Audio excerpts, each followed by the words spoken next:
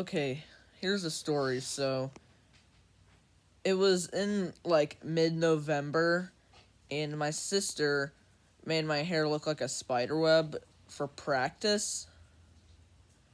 When I left the salon, me and my dad went to the store. It was in Warrington. It's in Giant. And we went there to get some groceries, and then we're at checkout. This guy goes, "You must have lost the bet because your hair looks like a checkerboard." he said it when we first walked in, so my dad ignored him when he first said it, and then when he said it again, when we walk out, my dad goes, "Just mind your business, dude." And when I walk past the guy, he has a smirk on his face.